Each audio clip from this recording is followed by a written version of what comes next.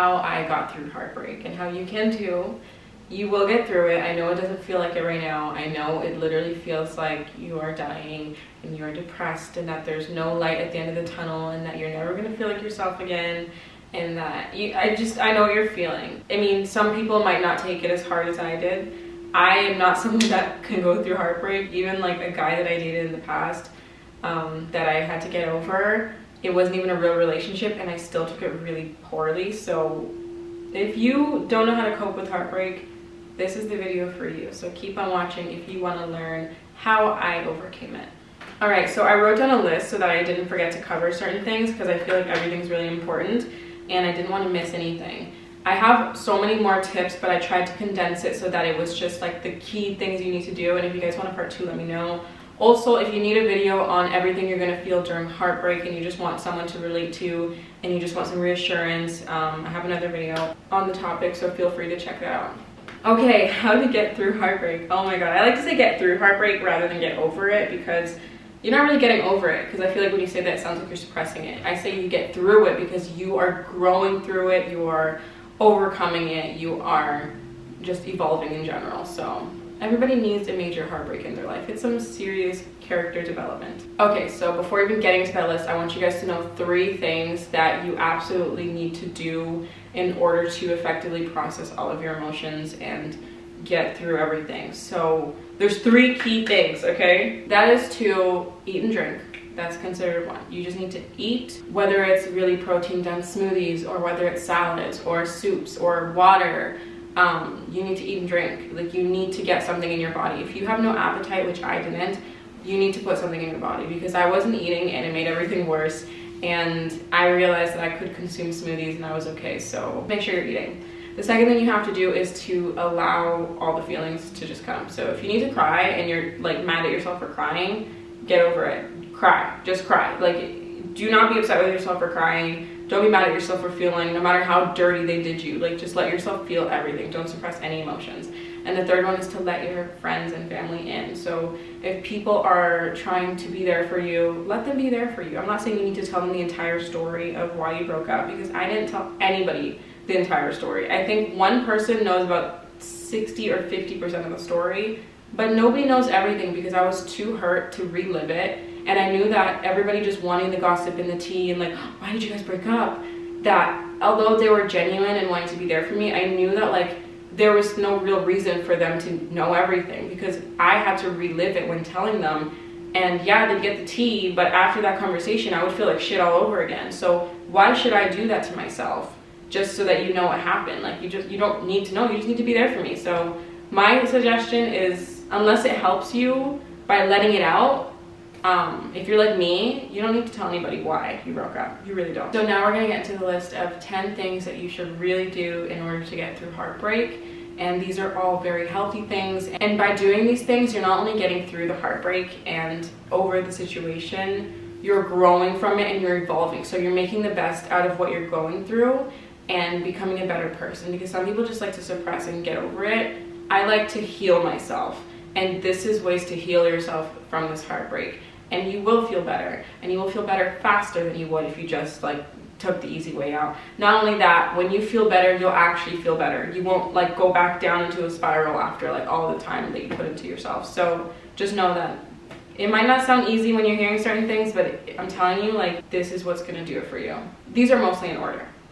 The first one is you need to mourn. You need to mourn. And I know it sounds dramatic because heartbreak is a breakup, right? For the most part, mourning you kind of associate with death.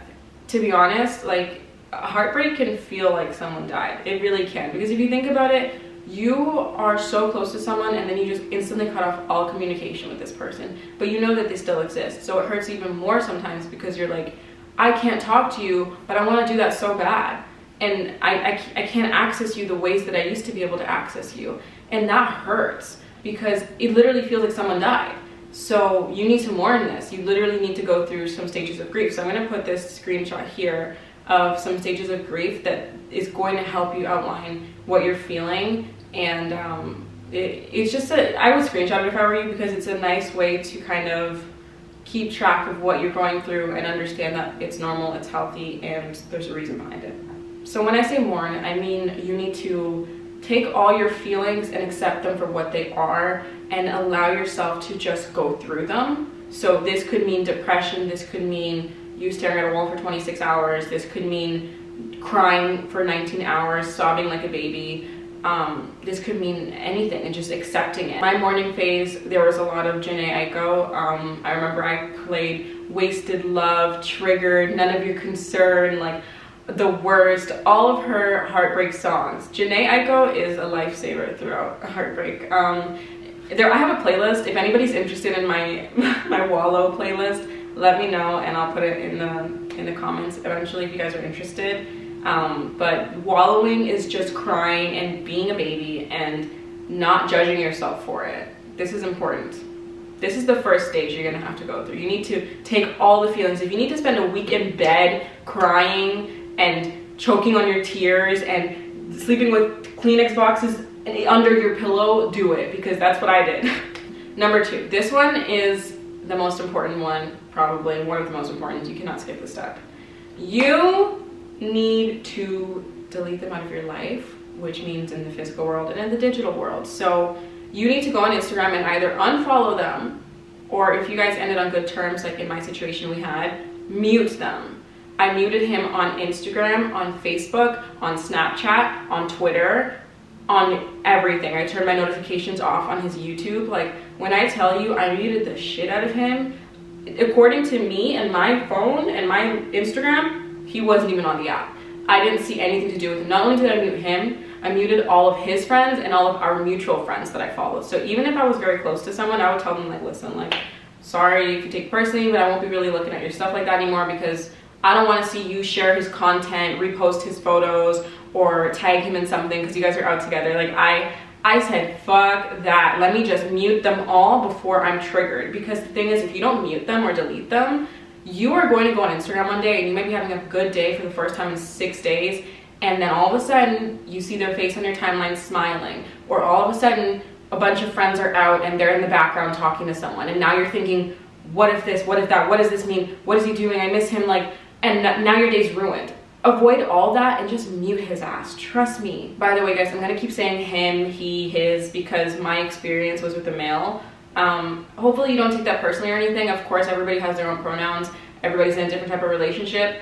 I will be saying he because I'm talking about my experience and it's personal to me, so it just comes out naturally. But obviously I'm very aware that there are so many different types of people watching this video. So like I said, you need to delete them off Instagram or mute or whatever, like all that stuff. Another thing you need to do is you need to go on your phone and delete all the pictures. I couldn't do that because I have attachment issues and I like to look back at my past years later when I'm healed and stuff. So I just hid all my images. I put them all on a hard drive and I named the hard drive folder Heal, and I just never looked at it. You can do that. You can hide them on your iPhone. There's a feature. You can delete them. There's so many different things you can do. And then lastly, you need to get rid of their stuff. Whether that means you put it all in a box and you shove it at the back of your closet and you cover it with a blanket and you don't look at it. Whether it means you leave it at your parents' house in the basement, buried deep and stuff. Whether it means you burn it. Whether it means you send it to his house and you give it to him, you mail it to him so that you never have to see him. Depending on your situation. If he cheated on you, I say you burn it. You choose what's best for you, but you need to get it out of your sight. You can't be going around and seeing things that remind you of him. For example, I had a robe that I left at his house all the time. So that was like my house robe for his house. When we broke up, he gave me the robe back. Did I want to wear that robe? Hell no. What did I do? I gave it to my cousin. I said, here, I'm gonna throw this out. Do you want it? And she took it. Get rid of things. Even if it's not his, it just reminds you of him. Get rid of it, trust me. Number 3, create a routine that's going to keep you on track with something.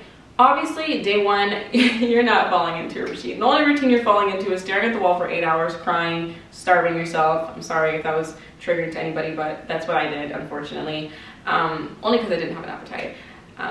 Things like that, sleeping, crying, those are your routine, right? After that week is over, I'm telling you, the second week gets easier, I promise you. That the first week, bitch, that week is so painful. You literally feel like numb. You feel like, it feels terrible, but anyways, after you've kind of wallowed and mourned for like a week or two, whatever it takes for you, try and create a routine. My routine I actually have on my channel when I was like peak of my depression January, I posted a video called Self-Love Ritual. I created a self-love ritual for myself because it's literally what kept me going. I did this in the morning and nighttime. Every single day I dedicated that time to myself because A, I felt like I deserved it. B, it just gave me something to do. Because at that time I was obviously working from home, I still am, and I lived alone and I was just alone all the time. So I needed something to get me through the day. So my routine consisted of like rubbing lavender oil on my body and meditating and drinking cacao and journaling, all of that stuff, like just a lot of healing, spiritual stuff. That's my routine. Your routine can be something else, whether it's an hour-long shower, deep condition your hair, and write 3 things you love about yourself. Like, create a routine for yourself, preferably self-care one, self-love one, but you just got to do something that's going to get you through the day, and you'll look forward to it in a way. You might be depressed, but part of you is like, oh, I can't wait for it to be nighttime so I can just do it and go to bed. So find a routine that's for you, and I'm telling you, it can be anything. It can literally be reading a book for an hour every night or going on a live stream every night. Like, just find something for you. Number 4, this one really helped me, and if you're watching this video, you're already doing it. Consume either meaningful or meaningless content. Not really in between. I would stay away from that. Okay, so let me explain to you what I mean, because that probably sounds very contradictory. Meaningful content is content that's going to get you through this time. So this video is meaningful content because you're trying to get through heartbreak. I watched about 100 to 200 videos on getting through heartbreak, loving yourself, building confidence, why it didn't work out, all the things that fucked up my relationship that I did. Like, for example, I was kind of selfish, I was a hypocrite, I made assumptions. So I watched videos on how to be a selfless person, how to stop making assumptions and taking things personally. I watched all these self-care videos. Like, I was consuming meaningful content like 60% of the time because I wanted to help myself. I wanted to heal myself. I'd watch meditation videos. I would listen to guided meditations. I would listen to healing heart frequencies throughout the background of what I was doing, which, by the way, it's playing in this video. You probably can't hear it, but there are healing heart frequencies playing in the background of this video so that you're getting healed while you're watching this. But something I suggest is literally doing like an Archangel Raphael guided meditation, healing heart meditation. Those things help me so much. Or just putting 6-hour long YouTube freaking playlist of healing heart frequencies. That's meaningful content. Meaningless content is the complete opposite, which is, it is what it sounds like. Something that got me through it, or at least helped me not cry, was TikTok. Just dumbass content. Dumbass content. Funny videos. The only thing that could make me laugh was pretty much TikTok and dumb childhood shows that I would watch. So for example, Victorious, I started Victorious from start to finish and I watched that. That's a Raven, I watched that in full as well. Random shows, like Disney Plus was my best friend. I rewatched like all of High School Musical, Confessions of a Teenage Drama Queen, A Cinderella Story. Like, I watched meaningless content, stuff that I could just sit there and stare at the screen and feel numb inside, but at least I'm just watching something. And it's the only thing I could really like kind of focus on. Sometimes I would find myself like staring through the screen, but at least I would laugh every now and then, because when I tell you Victorious and That's a Raven are still funny when you're 25 years old, I mean it. And then, yeah, TikTok, so meaningless or meaningful content is really important and helpful. Find a mindless hobby. My mindless hobby was, what was it? Oh my god. Oh, it was coloring, using a coloring book and painting and learning TikTok dances and never posting them. A mindless hobby is something that you don't have to really think about. So like when you're journaling or when you're writing, you have to think about that. Or when you're sewing, you have to think about what you're doing. But when you're just freestyle painting or coloring a coloring book, things like that, you're not really thinking. You're just keeping your mind focused on something small. You know, like something that's just, that you can put down at any second and it's not gonna be anything wrong with that. So find something mindless for you to do when you're tired of staring at your phone, you're tired of watching shows, and you just need something to do. I loved painting. I would paint a lot. And yeah, just buy a coloring book, print one out. You can maybe find a computer game, just mindless hobbies that you just don't have to think about. I would stay away from technology though, to be honest. If you can, stay away. This one's really important.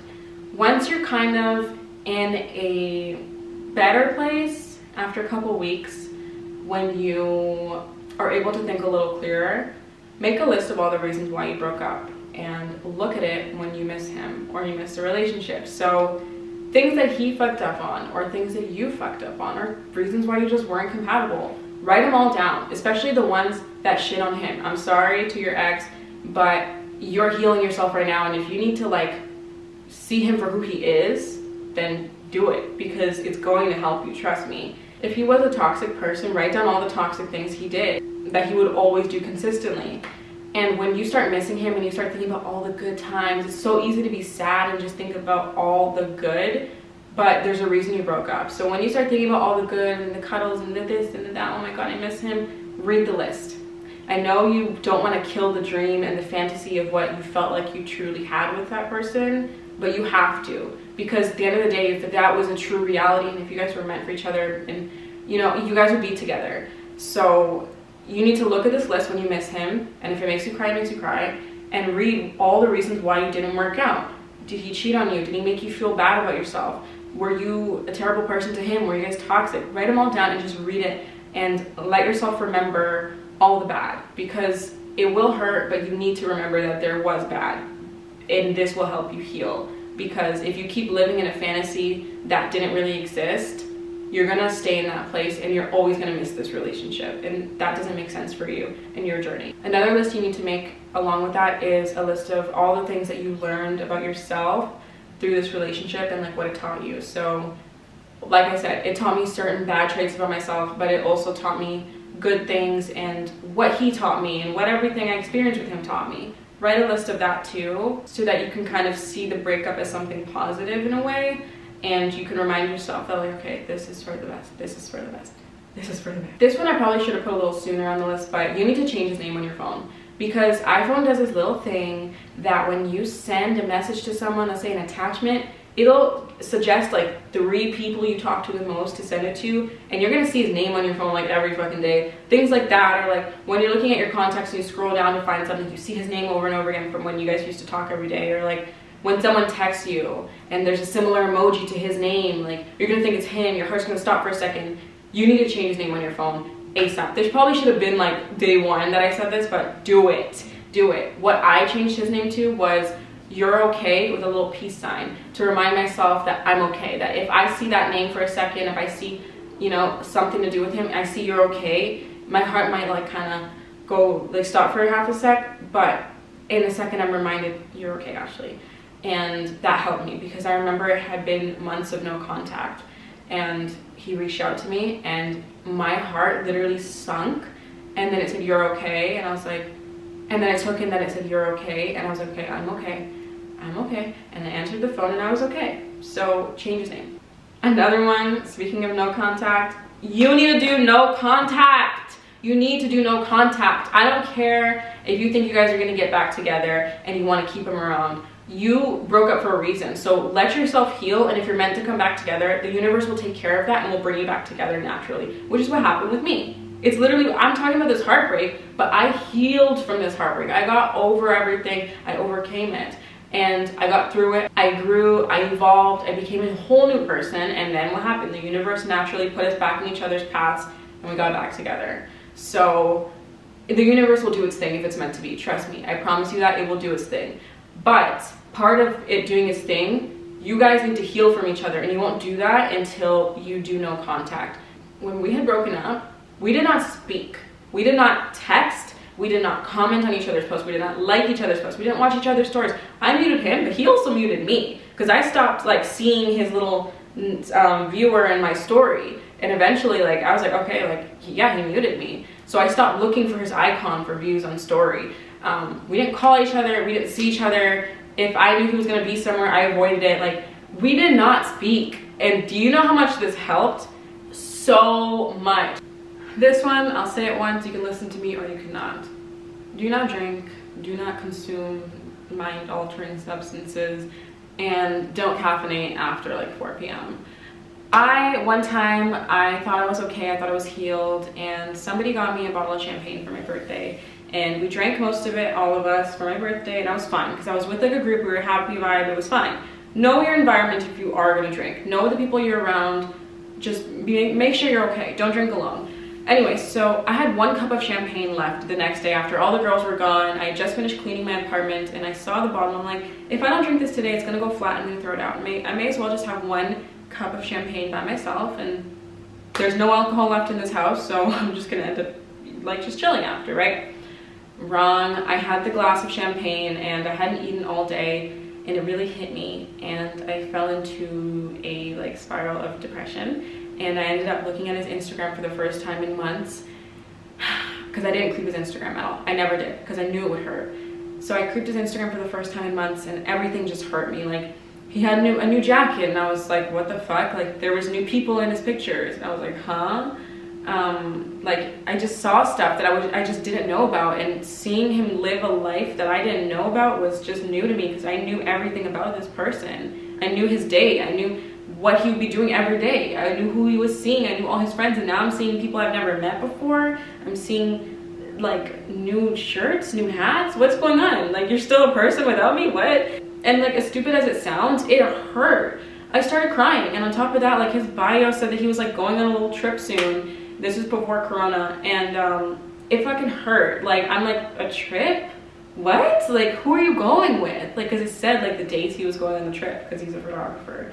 And I guess he wanted to like shoot people down there. And I was like, oh wow, so now he's gonna go meet new models, and he's gonna do this, and he's gonna do that. And I started bawling my eyes out. Like, when I tell you, I literally like was like this, like drunk, just scrolling, crying, like bawling my eyes out, put the phone down, and just fell into depression and started like crying for 2 hours.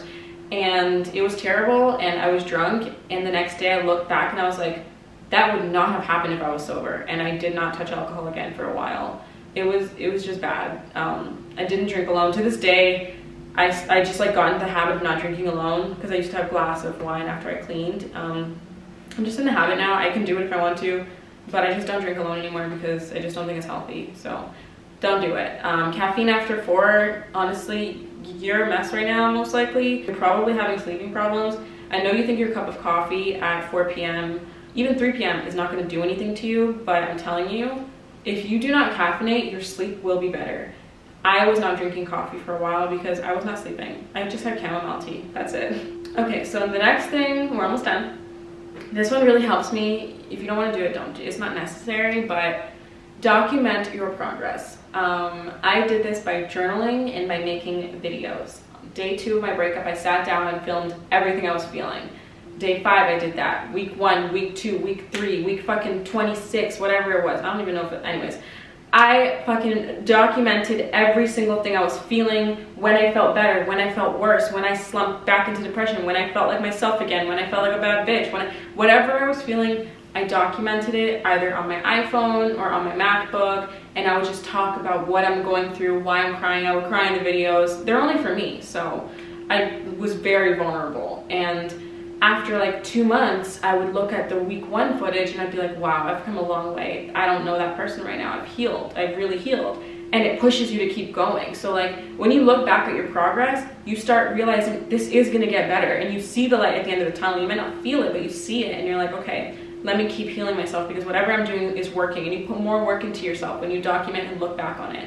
You can journal. I did that too, like 2 to 3 times a day I would be journaling. So write down your progress, what you're feeling. I'm telling you, like, when I look at my week 1 journal entries versus my week 10, whole different person. Like, week 1 is like some sappy, emotional, I just miss his touch, I miss this, and I just want to. Week 10 is like, I'm healing myself, I'm growing, I ate today, I showered, I feel good, like, more about me, you know? And I started to see the difference, and I'm like, this is working. I'm getting better, I'm healing, I'm evolving.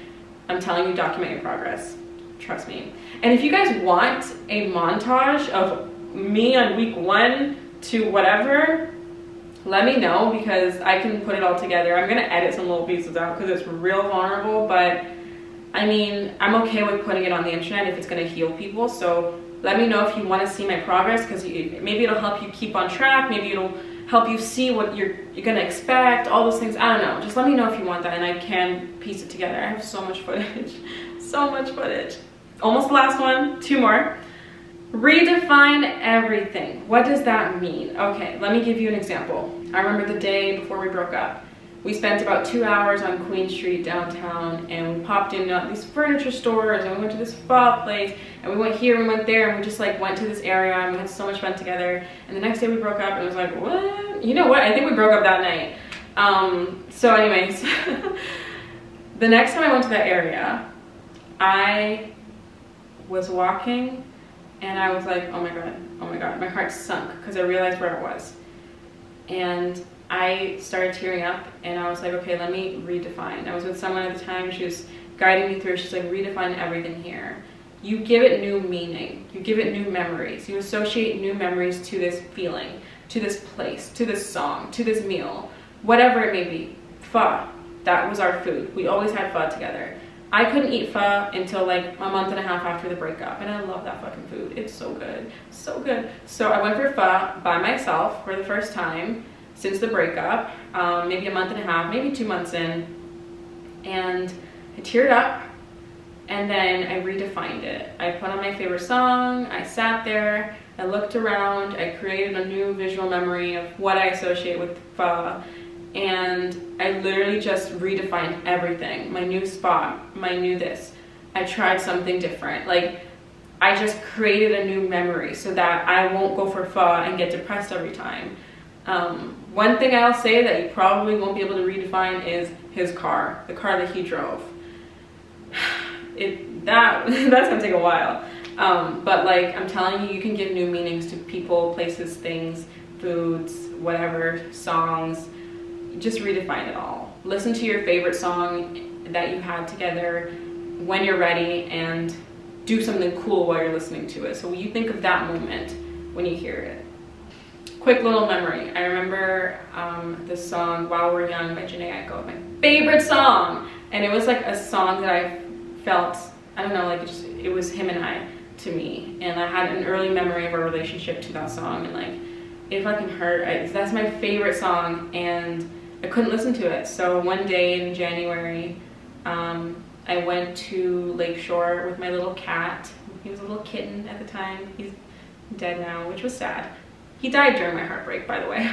I took my little kitten, and I brought my journal, and I brought my AirPods, and I listened to the song over and over again while journaling about what I'm feeling. I redefined the moment, and I just looked at everything around me, and now every time I think about that song, I think about that moment. And I think about my kitten and my journal and the waves of the water and the cool air and Lakeshore. So yeah. Bonus, this is the last one. Be patient with yourself. Be patient with yourself. This is all a process. You are going through it. You're going to evolve. You're gonna come out stronger. Trust me, you're gonna come out stronger. You're probably gonna come out a whole new person if you allow yourself to evolve that way. Be patient with yourself. This is not gonna happen overnight.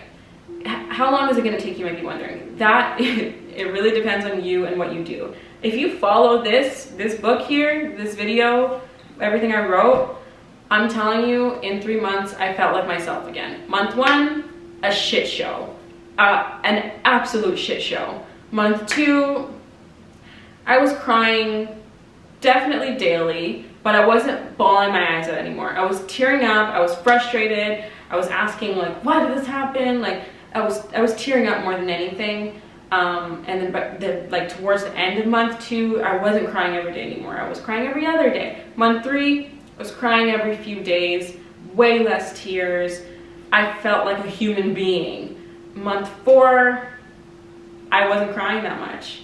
I was like, maybe like a weekly thing.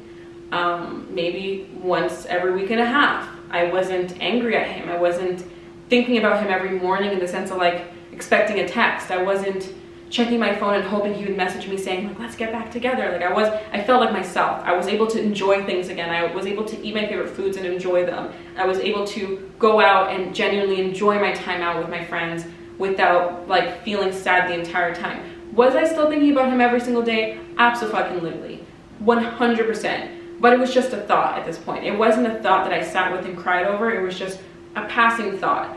But I definitely thought about him all the time. I won't lie to you. Month 4, I felt like myself. I still thought of him daily, but I was not getting sad over it. I was healed. I was healed. Like, I think that's when I was healed. But I definitely was still a little bit vulnerable at times. And if But you know what? On month 4, I was able to look back at our memories and smile and like laugh and like tell stories about dumb shit that used to happen and like laugh at it and not feel heartbroken and sad that like